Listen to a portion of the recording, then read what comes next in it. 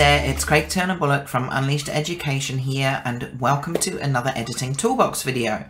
In these videos, Charlotte and I take turns each in sharing a quick tip, trick or technique that we hope will help you with your pet photography editing. And today I'm going to be showing you something in Adobe Photoshop. So this is something that I feel quite passionately about. I may go on a rant, forgive me in advance. This is something I see people doing a lot in pet photography, and it's really not the way to do things. So with that being said, this is my example image today of gorgeous Millie here, taken with Charlotte actually after we taught in Tasmania at the Style Lab workshop in 2020 before everything went crazy in the world. So obviously, as you can see, Millie is a beautiful little black and white border collie, and with black and white dogs, what you will often find, or with any dogs really I guess, is that their fur can take on a variety of different colour casts. In this case, there is a lot of kind of orangey redness in Millie's chest. There's a little bit of red going on in some of the blacks there as well. There's some blues in her face, and there's even little bits of red on the edges of her fur. How do we deal with that? Well, let me start by telling you how you do not deal with that. And this is what I see all the time. Please don't do this. I see this in a lot of edits. It is simply just a way of dealing with color casts really easily. It is by actually just removing the saturation, desaturating the specific colors in the cast, or just desaturating as a whole on the actual dog except for the eyes. I made this edit, and basically what I did was I went to the hue and saturation panel, which is Command or Control and U as your shortcut. I desaturated the reds and I desaturated the yellows, and then I just brightened them up a little bit. And this is what I see a lot. And dealing with color casts, yeah, I'm ranting, aren't I? I really am. I'm sorry, but this is something we cannot do to get rid of color casts. Okay, let me go back to my example again. So what you're seeing here in the color cast is not only the fact that there is a little bit of redness in the black fur on Millie, but there is light bouncing from the surroundings onto her as well.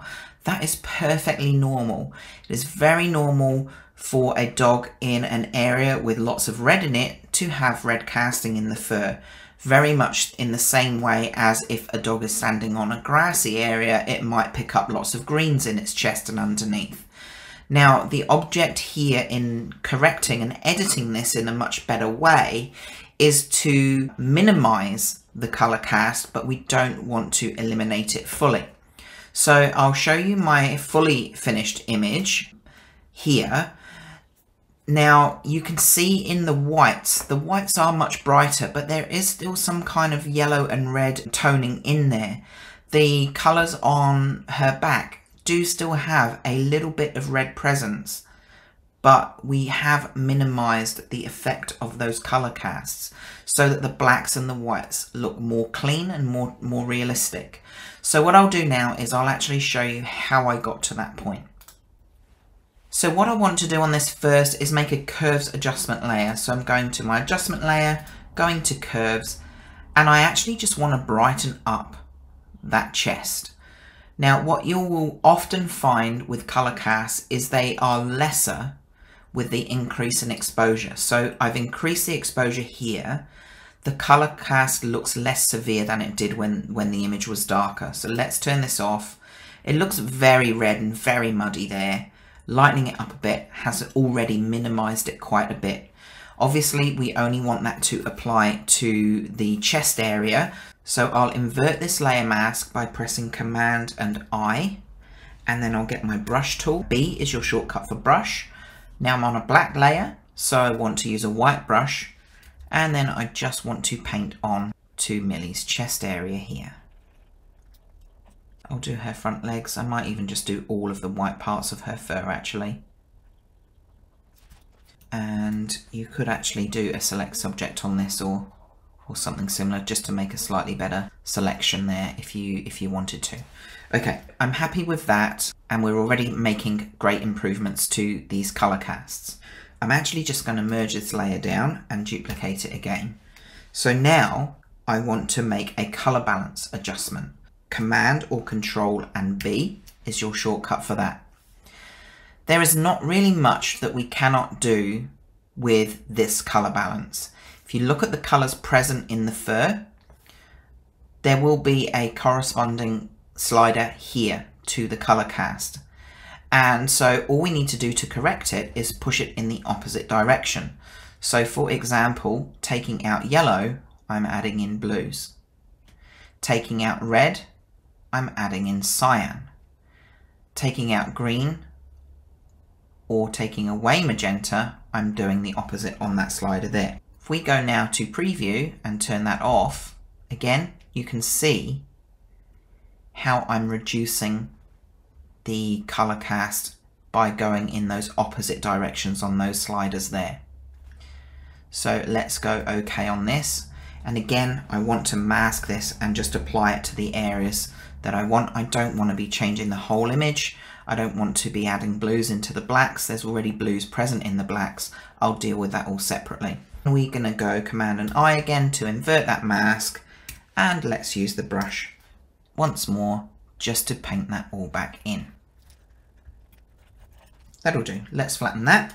Command and J again, and then I want to just deal with the color casts in the blacks. So like I said, it's quite blue. So if I go Command and B, blues, I'm going to add in yellow. Now if we add heaps of yellow and exaggerate this, we can see where the worst colors were.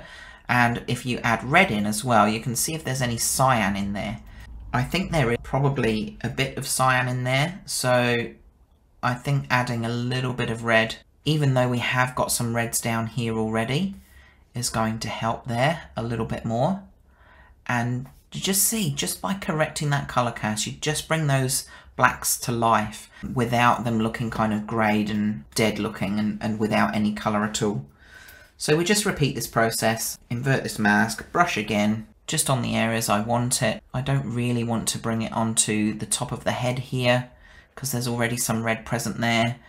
I don't want to bring it too much into the reds already on the dog there as well. And I think that's probably okay. Again, I'm going to merge that, duplicate it. I generally work with flattened layers. You might want to keep each layer as you go and just build upon this so you can go back and change them later. I generally don't unless I need a specific mask or something, or might want to go back to something to change it later. Next thing is the rest of the reds here. So I will show you a slightly different technique for this. If I now go Command or Control and U, that brings up your hue and saturation panel.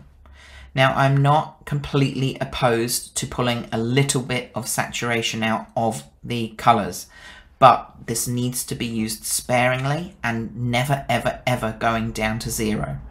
I am actually going to go to the reds and I am going to take the saturation down a little bit here, and usually I'm around about 20. I very rarely go more than that.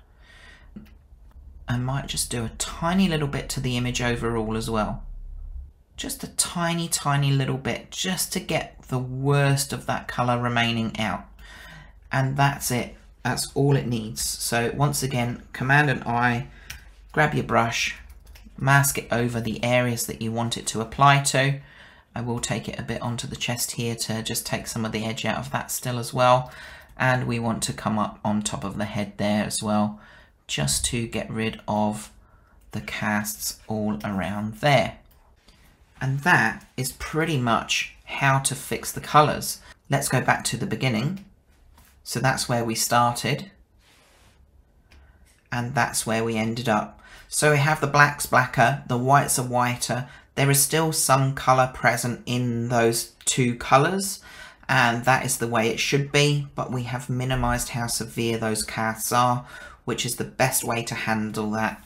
Please do not end up with images that look like this, where everything is just grey on the dog and the world of the dog and its eyes are in bright, glorious colours, because that is a 1990s selective colouring dated disaster. But as I said, just to repeat myself one more time and end my rant, there is nothing that you cannot correct to a large degree using colour balance and using exposure to correct these color casts.